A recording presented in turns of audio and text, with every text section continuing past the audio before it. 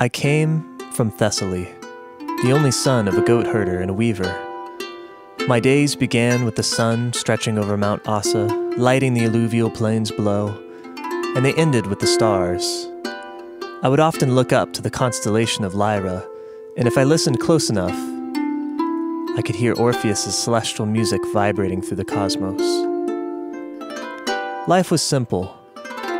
Life was poor, but we didn't know that, and the days passed in harmony.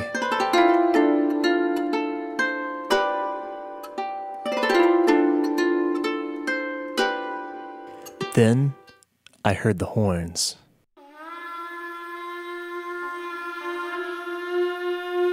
The horns of war. My grandfather Jason was not from this place. He had traveled from a faraway island called Aegina, ruled by the king Aeacus. A fisherman in his younger days, my grandfather rescued a number of Aeacus' soldiers from a terrible plague which struck the island during his reign.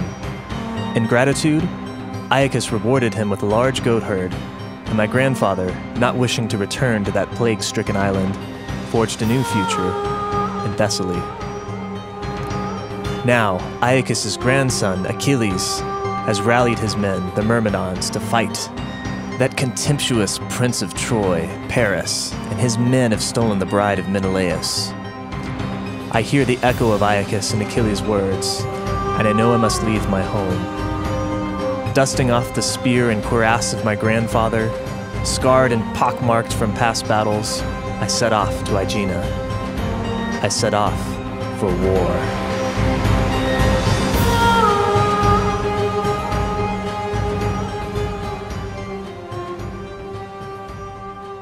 Hi everybody, this is Trent Jones, and I'm here with Scott Hambrick. Scott Hambrick, will you introduce yourself? Hey, I'm Scott. I'm the owner and founder of Intellectual Linear Progression at onlinegreatbooks.com. Thank you, Scott. So I'm a friend of Scott. I met him through the Starting Strength community. I'm a lifter and have gone to some strength lifting meets with the community and have met Scott just from attending those meets and hanging out with him. And we hit it off with the love of great books and Western civilization and all the good stuff that comes along with that. So thank you for joining us today. This is the first episode in a series we're going to run introducing the books in the intellectual linear progression. I want to start by looking at the first line of the Iliad. The first line of the first book. The first line of the first book. Where else could we start? Where else could we start, right? The most logical place. Right. Rage. Sing, goddess, the rage of Peleus' son, Achilles. I think this is a really interesting first line because we don't start with anger. It's way better than Call Me Ishmael. Yes. It was a dark and stormy night. This is the best opening line in literature, probably, I think. It's certainly up there. It really throws us into the middle of the action. We're thrown into the middle of the action in general. We don't start before the Trojan War. We don't start with the lead up to the Trojan War. We start in the middle of the Trojan War. Oh gosh, I think it's later than that. So they've already been there for about 10 years. The Achaeans have been on the shore for about 10 years, I think. And there's some mention of like the boats are starting to rot, right? So I think they drug them up on the beach because they'd been in the water for 10 years or close to 10 years. And so this is really maybe the last couple of weeks of action, I think. Sure. And they're mad. Rage. It's been a long, bitter war. Yeah, and so we're starting off this book with a very intense emotion. We've bypassed anger, we've bypassed irritation, and we've gone all the way to the extreme of rage. Right. And I think that kind of introduces a central kind of theme to the experience of of Homer's work is that we're really dealing with the extremes of human experience and the extremes of human emotion.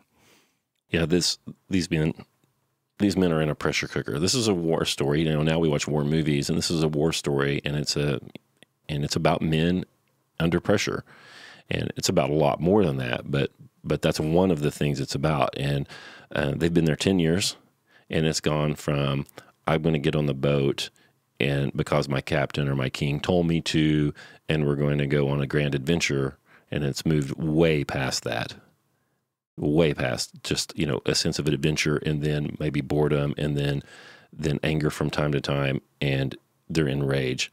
And by the way, so I read this sentence, rage, seeing goddess, the rage of Peleus' son Achilles. So who's raging? The goddess and Achilles, I think, are raging in this sentence. So, and the goddess is Thetis, I believe.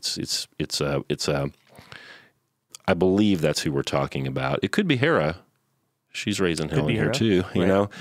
So they don't tell us, you know. And so that's one of the things about this book that's so interesting is you can just dig and dig and dig, and every time you read it, you know, you're a different person than you were the first time you read it, and you get more and more from it. So the first time I read it, I thought this was all about Achilles' rage. And in subsequent readings, I've come to think, no, this is about the goddess's rage. And so just to introduce, so Thetis is the mother of Achilles, right? She's a sea nymph, and so Achilles himself is sort of a demi-god, if you will. He's Neptune, not entirely moral. He's I'm going to get all this wrong. He's Neptune's grandson, I think. Yeah, or Zeus. Yeah.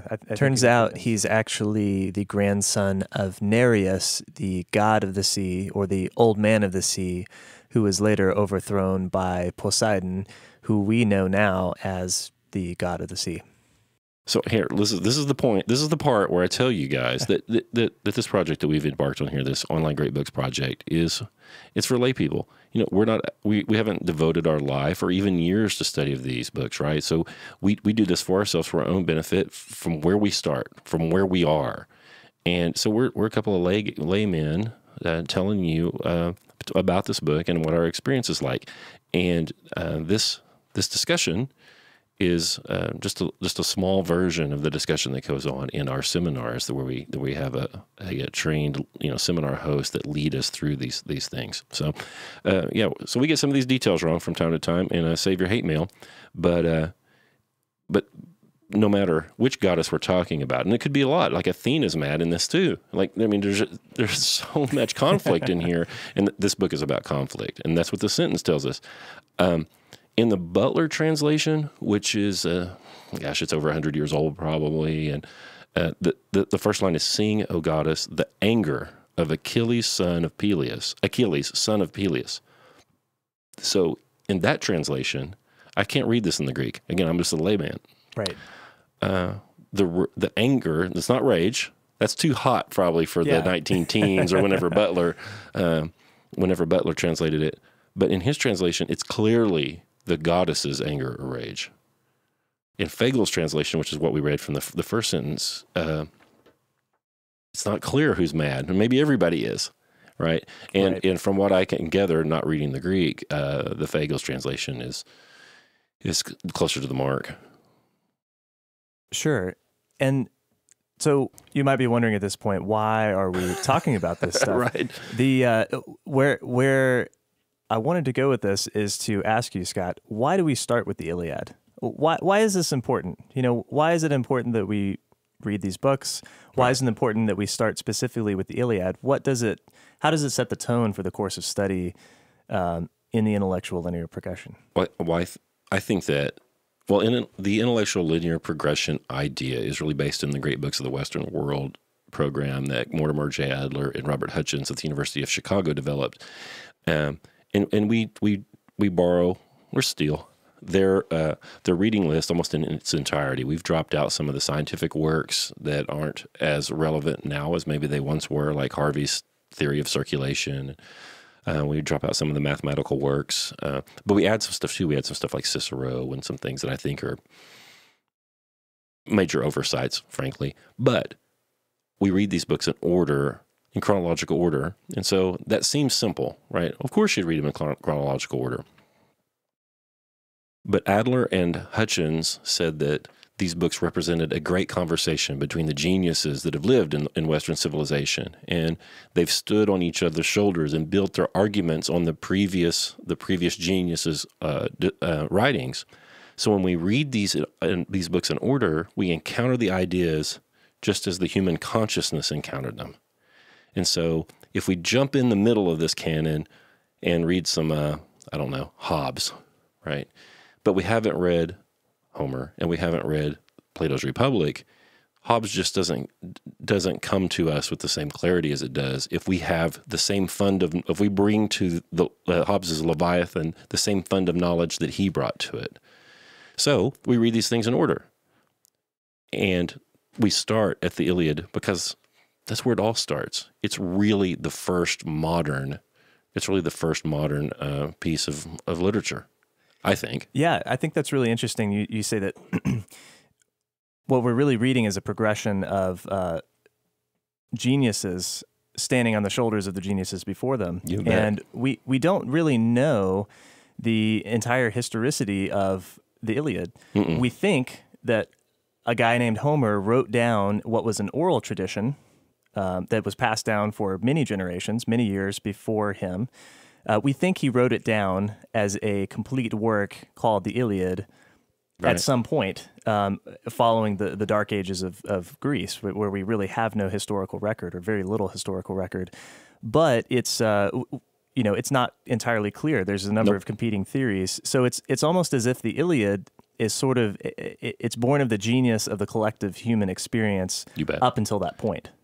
I betcha that it up until the Homer's Iliad was canonized, right? There was a point in time where we're like, this is the Iliad. Right, whoever Homer is, this is what we call the Iliad. Right. Up until then, it was kind of an open. I think it was probably an open source project. Yeah.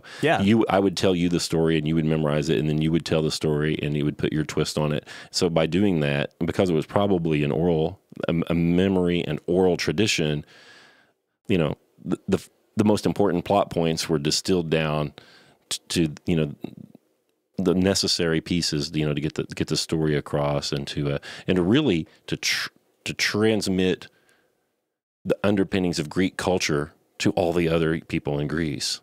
So they would come together maybe for over 3 or 4 or 5 nights, and they wouldn't call him a bard, but a professional storyteller would tell them this story over a series of nights. Right. And this is one of the ways they were acculturized, and so we're taking part in that too by reading this. Yeah, and that's also an important thing to note, is that what we're doing by reading the Iliad is we're engaging in the culture of the time.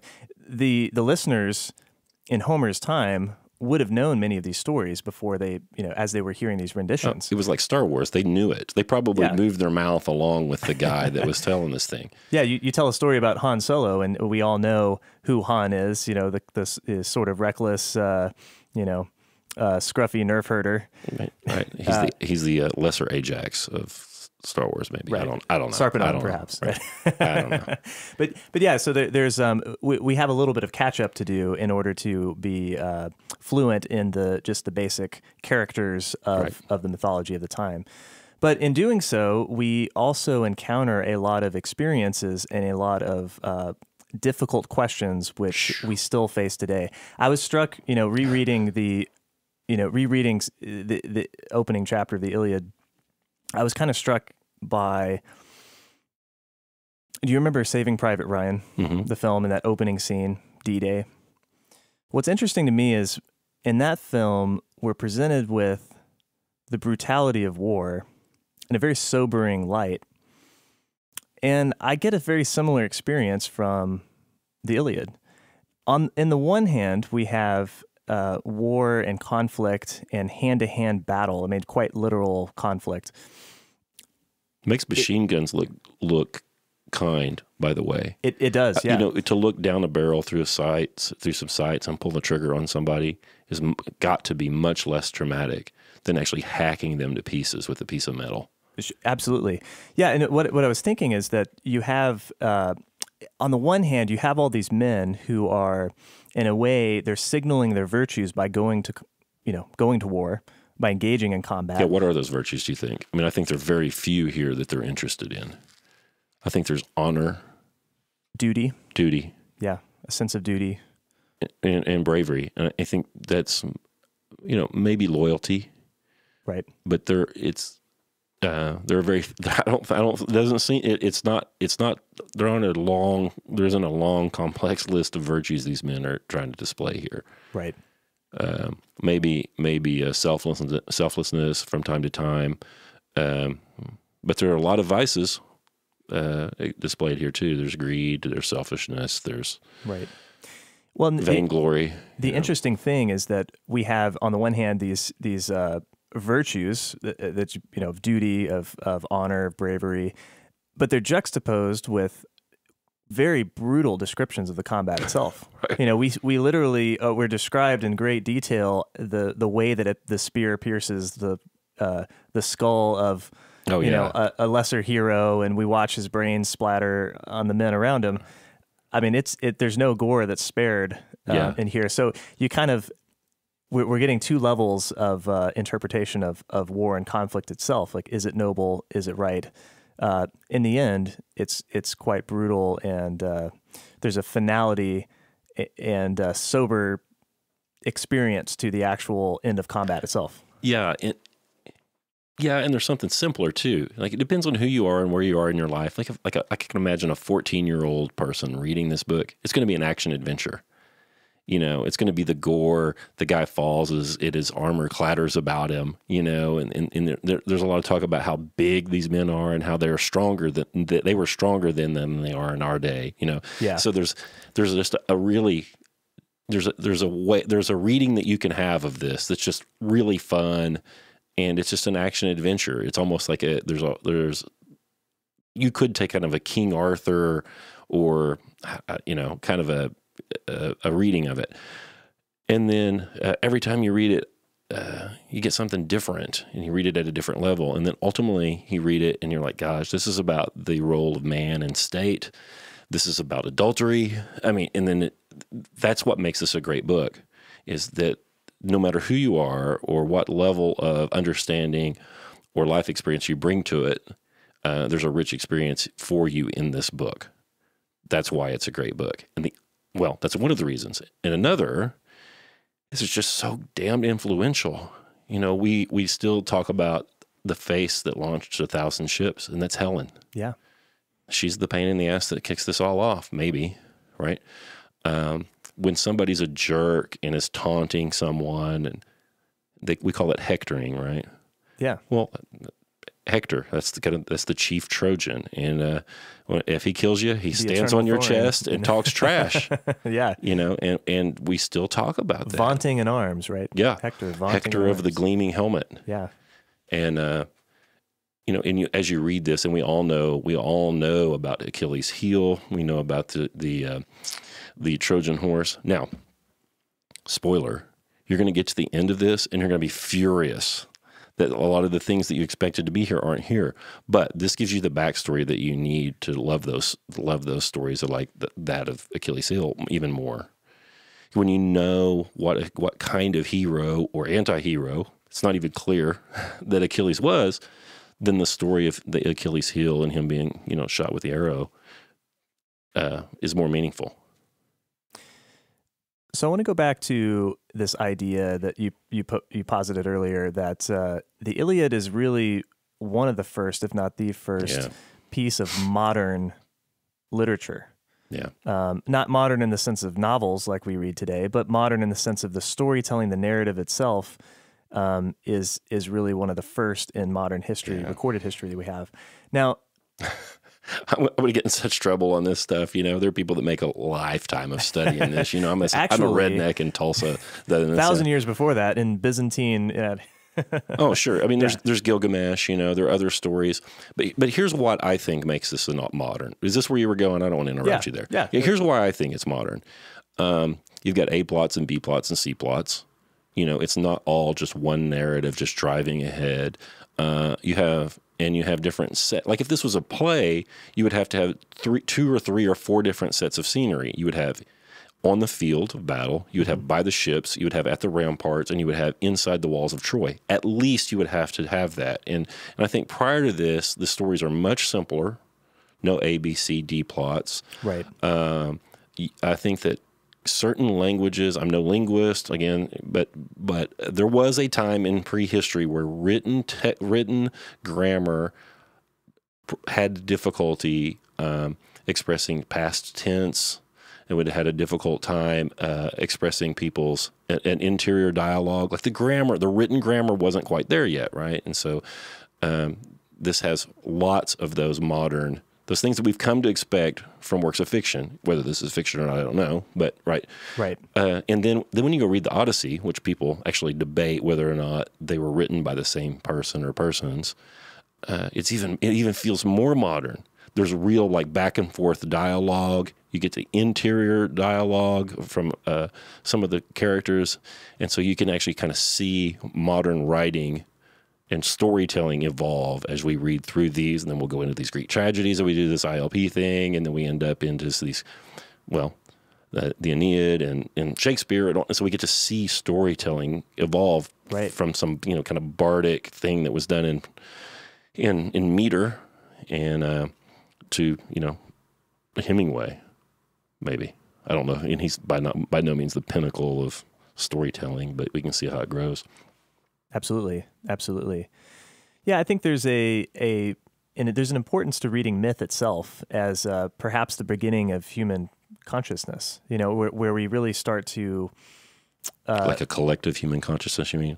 Right. Or do you mean like as an individual? Well, maybe in both senses, but maybe more in the individual sense, right? It's where we start to debate or we start to question free will versus, are we creatures that are driven by an external hand, whether that's, our own genetically programmed instincts and desires, or do we have free will? You're turning into Sam Harris here on me. Yeah.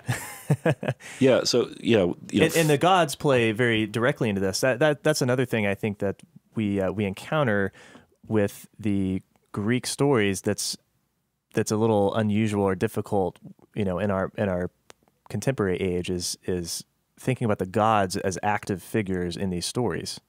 Yeah, there's a lot of talk about the Furies in here, the different Furies, and like my favorites are, I think, Rout and Discord. So you read and I don't remember if they actually make an appearance in the Iliad or if it's in the Odyssey, but in this Greek tradition, they talk about the Furies. Rout, Discord, Panic is one of the Furies, and it's not clear whether a Greek farmer who heard this story in the Agora would have thought that Panic, had some sort of a physical embodiment. It was like, anthropomorphic or something like that. But when Panic comes over someone, it's otherworldly and inexplicable. And so, the Furies representing those kinds of emotions and those kinds of, I don't know, those things that come over us makes good sense to me. Let's talk about the goddess of love, and if you've, when you've been hit with that, what the hell is it? There's a reason we say head over heels. We literally lose control of ourselves. Yeah, what is it? So, putting a face and a personality behind that kind of makes sense. So right now, today, that's my reading of what these people are talking about. I don't know if they really thought that Panic was an active agent, prowling the battlefield, right? Or if that's just the way they explain that emotion to people who hadn't really felt it yet. I don't know. But that right now, that's my reading. Right. Regardless of your interpretation of the gods and their role in the stories and what they might have meant, both to the listeners of Homer's own time and today's, our own interpretations, it's an interesting question that we have to address: is do we have free will? Right. We like to think that we do. Right. Seems like it sometimes. It seems like it. Sometimes it doesn't. And then when Rout and Panic and Discord appear, you don't. Maybe. Yeah. And so you can see, why they might have questioned the thoughts of or ideas of free will. When that love hits or that panic hits, how much free will do you really have? Like somebody yells fire and you're out the door before you decided to, right? And but this story is, if it's about one thing, it might be that it's about fate or free will. Yeah. Or the fate free will coin. One side, there are two sides of one coin. And this pre-Christian, right? So their notions of free will are in their pre-Aristotle, And their notions of free will are different than ours are. They might not, I mean, they don't actually talk about it. They don't really talk about choice here. You know, Achilles knows something's going to happen. I'm not going to give you any spoilers. He knows something's going to happen. And really the only thing he can do is maybe kind of, sort of, maybe pick when it happens. Maybe. Right. And that's not even clear. It's tough. It's tough to read. But, you know, how much free will does any soldier have? Like, if you are a 100%, you know, pro free will thinker, and you think all people have agency in all that they do, how much free will does any soldier have when the bullets start? That's exactly what that's exactly the reason that scene from Saving Private Ryan stuck in my head, is because we have multiple instances where we have these men going about their mission, and you turn around to the guy to your right, and you know, he takes a ricochet off his helmet. He takes his helmet off and wonder, wow, I can't believe I dodged that one. And then he's gone. Right. The second one gets him. Smith of the olive drab helmet, right? Exactly. And his body. It's so random and senseless. Like what if the guy is on the landing craft and he doesn't want to land? Yeah, he doesn't get that choice. I mean, when the ramp goes down and the mortar fire and the machine gun fire comes in, he has to get out of there or stay there for eternity. Yeah. His free will's gone. And these guys are on the beach just like that, just like in Private Ryan. They're on the beach, right? And they can't go home. They can't. It's ridiculous. It's the most awful thing you've ever read. It's terrible. I've spent a lot of time with this book in the last 2 months, and I need a break from it. It's too much. It's the saddest thing in the world. You know, it's too much. I'll say it again. So a lot like barbell training. It's not always fun. You know, this can be a difficult endeavor, and often the deeper we go with these works, just the more questions that they pose. Yeah, you're always over your head. All these guys are smarter than anybody that's going to try to read these books. I mean, you know, we've got 3,000 years. And they couldn't answer it. No. They couldn't answer. They could only pose more questions. Right. Yeah. Yeah. Socrates is the only one that knew that he couldn't answer anything, you know, or would admit it. Yeah, we've got roughly 3,000 years worth of books, and you can argue about which books should be in the canon. You know, we won't have that argument here, and I don't even care, ultimately. Let's say there's 200. Yeah. Hell, let's say there's 500. You know, the chances of you being somebody on the caliber that could add to this canon and develop further understanding of the human condition like these people have is almost nothing. It's almost zero. So when we come to these things, they're too much. Now, they're also the most well-written and most carefully thought-out works that man has ever devised, and so we can come to them as 13-year-old people or 85-year-old people or people that with poor reading comprehension or excellent reading comprehension, and there's something there for everyone. That's why they're so wonderful.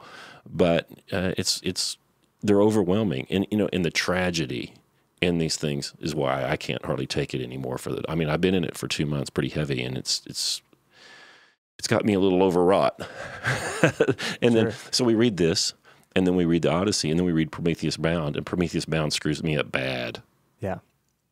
Yeah, and we'll do another show. We'll do a show about it. We'll have maybe Jim Furr come in here and do it. He's been leading some of our first sessions on Prometheus Bound, and it's just, you know, powerful, scary allegory. Yeah, about that one. So what can we take away from the ultimate goal of the intellectual linear progression? You know, what are your students? What are your readers? What do you hope that they take away from this experience? Well, I hope that they.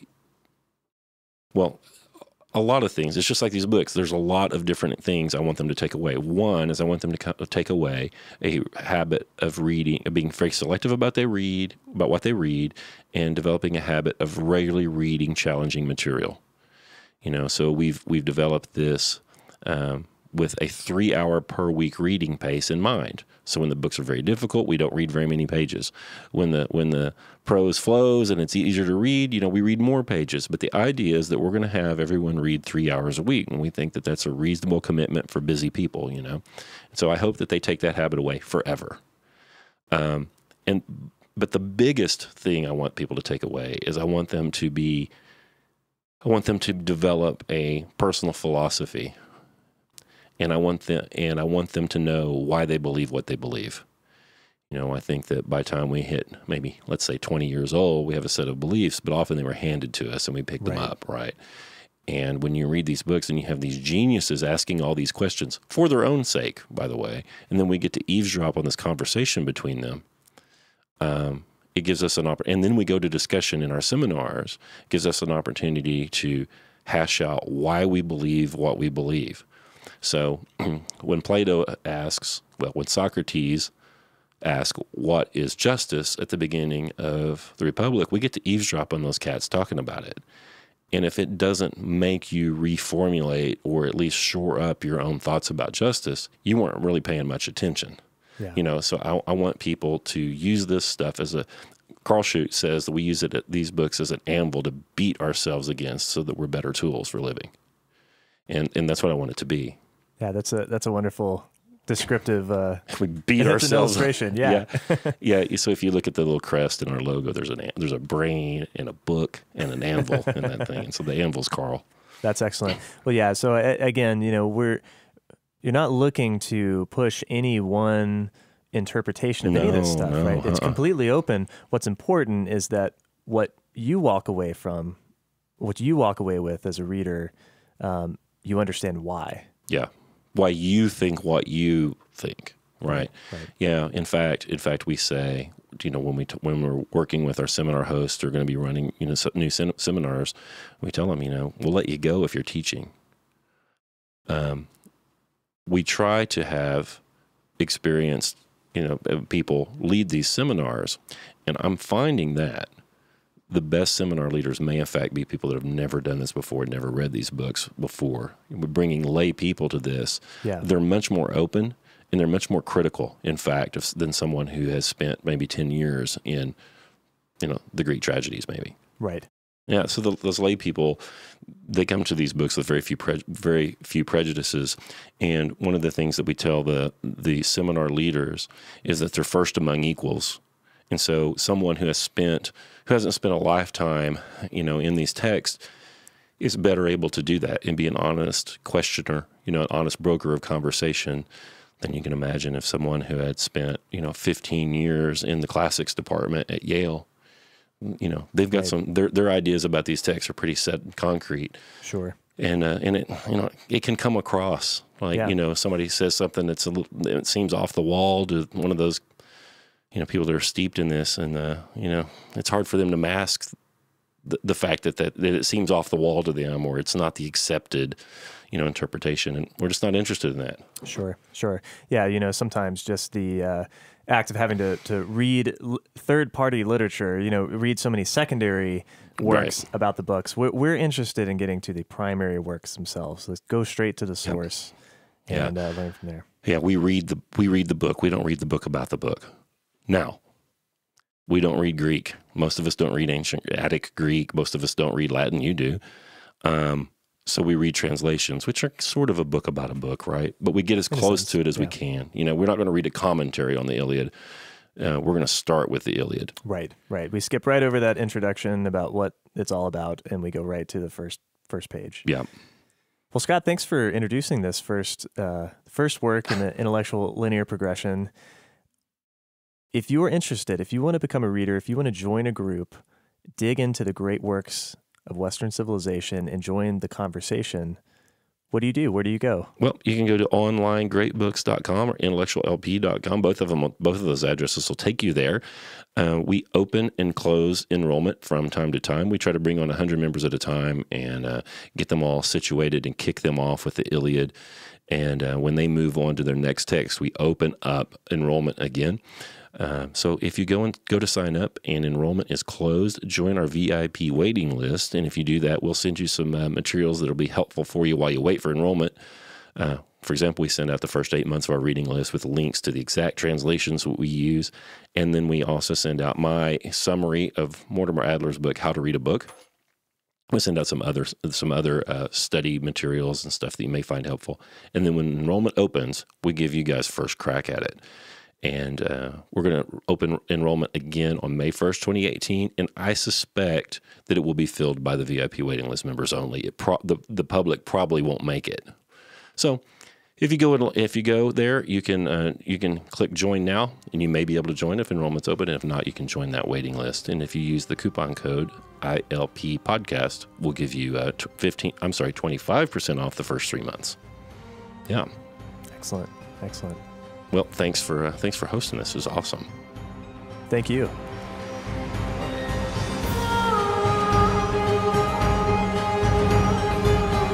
Now the sun of the new day struck on the plowlands, rising out of the quiet water in the deep stream of the ocean to climb the sky. The Trojans assembled together. They found it hard to recognize each individual dead man, but with water they washed away the blood that was on them, and as they wept warm tears, they lifted them onto the wagons. But great Priam would not let them cry out, and in silence they piled the bodies upon the pyre with their hearts in sorrow, and burned them upon the fire, and went back to sacred Iliad.